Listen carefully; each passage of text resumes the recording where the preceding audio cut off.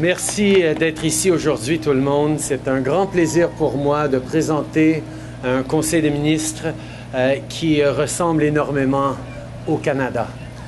It's an incredible pleasure for me to be here today before you to present to Canada a cabinet that looks like Canada. We have an awful lot of work to do in the coming weeks, months and years. But I know that Canadians expected us to come together and put forward a team that is going to be able to deliver on the change, on the ambitious plan for this country that the Liberal Party ran on, and that's exactly what we are going to deliver. Les Canadiens ont eu de grandes attentes pour nous et je suis très content de démontrer que nous avons l'équipe extraordinaire pour livrer sur les valeurs et le plan que les Canadiens s'attendent de ce gouvernement. Hi, Julie Van Dusen, CBC. We've seen, congratulations, first of all, and we've seen some visible changes in your approach, but could you just explain to us, if you had a message to Canadians, what kind of government are you hoping to offer them? How will it be different?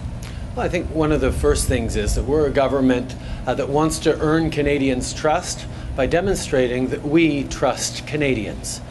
Openness and transparency isn't just about trust, though. It's also very much about better policy making, better decisions. When media can do their jobs of holding us to account and asking tough questions, when disclosure and access to information is just the way Parliament behaves, when open data and evidence-based policy is at the heart of policy making and governance decisions, you get the kind of government that Canadians expect and deserve, and that's what we're going to be working very, very hard to deliver. And a second quick question. You're making history today in the sense that you're the first Canadian Prime Minister whose father was a Prime Minister, and many people in the crowd mentioned your father, and I'm just wondering, do you have any thoughts today to share with us? Obviously, I think of my father and how pleased he must be that Canada so firmly came together around an ambitious vision for the country that we presented.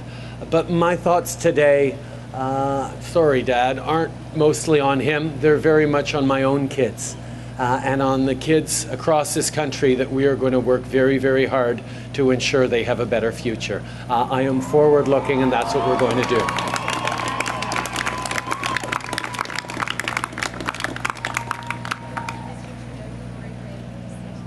News. First of all, your cabinet, you said, looks a lot like Canada, and I understand one of the priorities for you was to have a cabinet that was gender balanced.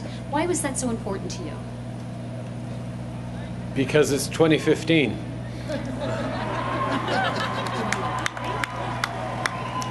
Canadians elected extraordinary members of Parliament from across the country, and I am glad to have been able to highlight a few of them in this cabinet here with me today. However, there are an awful lot of extraordinary Canadians who are not in this cabinet behind me, who are also going to be strong voices for their community and their country. Because one of the things that I am committed to is ensuring that all parliamentarians, all 307 of them who aren't here with us today, are able to be strong voices for their communities, to push their issues, and to make sure that the diversity that makes this country so strong is the diversity of views that carry us forward.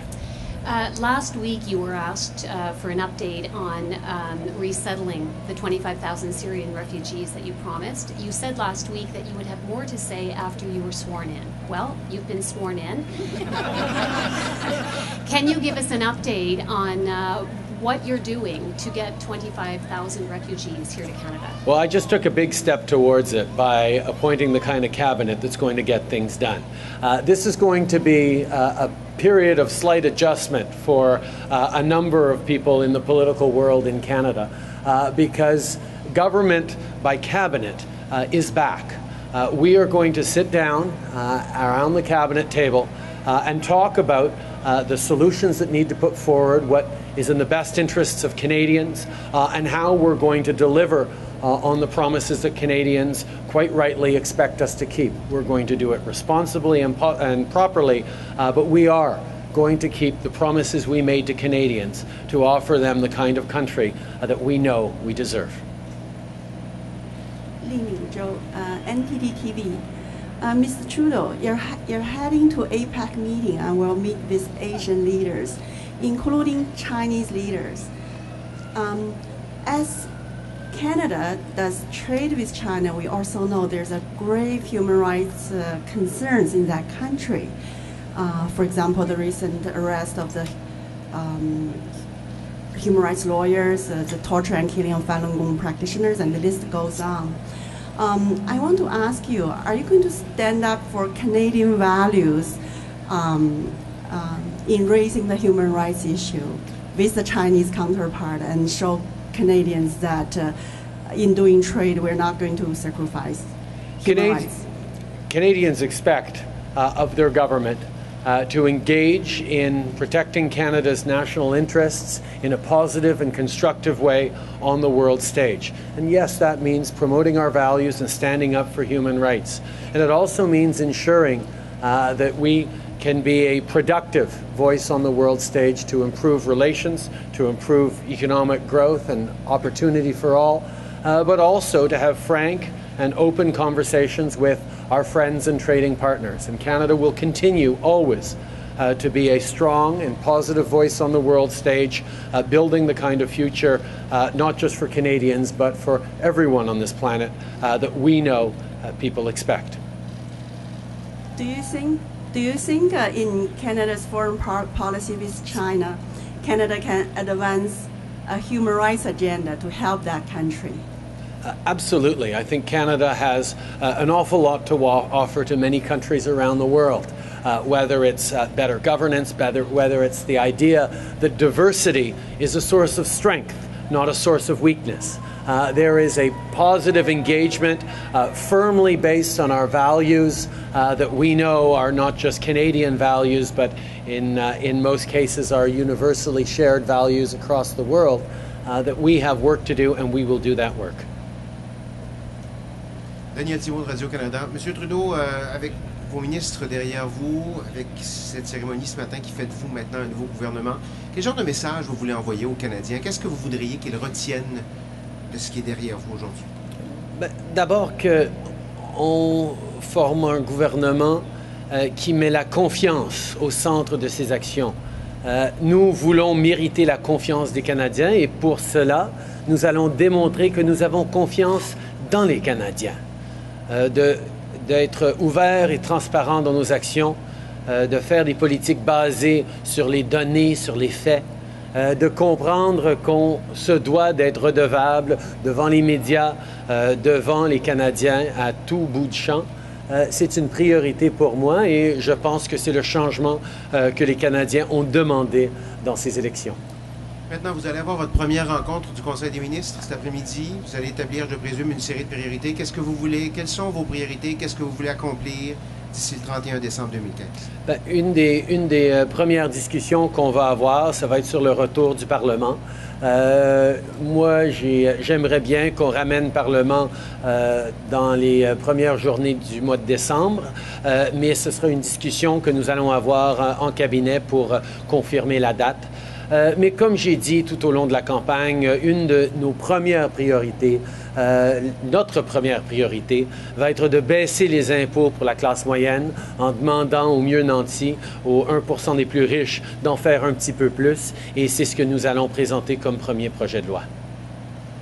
Mr. Trudeau, Brian Fraser on behalf of CKDJ 1079, and it's no secret that a lot of students around the country go into tremendous amounts of debt coming out of their post-secondary education. I was wondering, now that you've been sworn in, if you have any plans to maybe reduce the load that those students have to bear. We know that the future of our country is deeply wrapped up in a positive future for our young people. access to post-secondary education is going to be essential for economic growth in this country, and that's why we put forward a strong plan to increase the Canada Student Grants and loan system to make sure that young people have better access to post-secondary education, including for Indigenous Canadians who see tremendous barriers. But also, we have made a commitment that loans don't need to be paid back by students until such a time as they are making $25,000 a year in salary, in revenue. That's the kind of thing that pushes off the kinds of debts that are crippling our young people. Thank you and congratulations. Thank you. Bonjour, M. Trudeau, Mélanie Marquis de la presse canadienne. Est-ce que ça vous étonne d'entendre des gens reprocher que vous ayez en quelque sorte écarté des hommes pour atteindre la parité au cabinet? Vous savez, on est en 2015 aujourd'hui et je crois que d'avoir un cabinet qui est le reflet du Canada dans toute sa magnifique diversité, ça a été une priorité pour moi. Mais comme vous savez aussi, les Canadiens ont envoyé à la Chambre des communes des gens extraordinaires pour le Parti libéral et nous reconnaissons que tous les parlementaires vont avoir un rôle important à jouer pour s'assurer que les vues, les préoccupations, les priorités des Canadiens soient bien entendues dans ce Parlement, soient bien écoutées par ce gouvernement et qu'on livre le genre de gouvernement dont les Canadiens s'attendent. Go ahead, Justin. Thanks. Mr. Trudeau, in a couple of weeks you'll be heading to Paris, where you're going to be asked to commit to serious goals on reducing carbon emissions here in Canada, but you've not committed to any sort of plan on the federal level to do so. You said you're going to get the provinces on board. Optimistically, do you think that's even possible to actually get the provinces to adapt a plan that's going to be enough to meet the pretty serious targets that you're going to be asked to commit to? Canadians expect their government to be responsible around climate change and addressing the impacts of the environment that we are facing around the world right now. Canada is going to be a strong and positive actor on the world stage, including in Paris at COP21. That's why we have a very strong minister, not just of the environment, but Minister of the Environment and Climate Change, who will be at the heart of this this discussion. And she's, of course, an Ottawa girl. We can see the support for her here.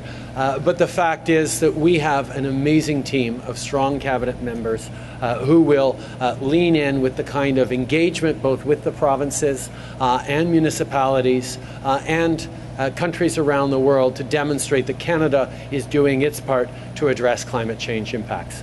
Merci beaucoup tout le monde. Thank you very, very much.